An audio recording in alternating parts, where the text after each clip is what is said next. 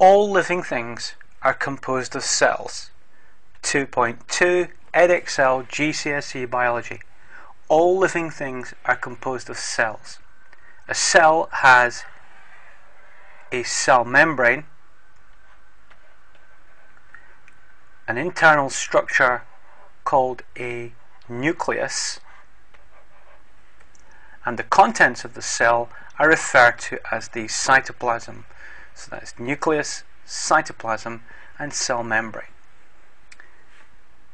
Plant cells have additional features. They too will have a cell membrane, the nucleus, and the cytoplasm. However, in addition, there will also be a central vacuole.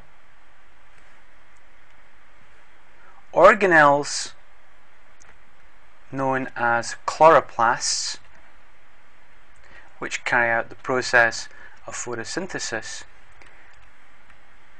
and around the outside the plant secretes around its outside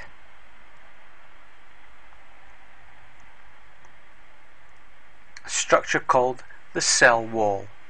So here we have the cell wall, here we have the chloroplasts, here we have the vacuole, the nucleus, the cytoplasm, and the cell membrane.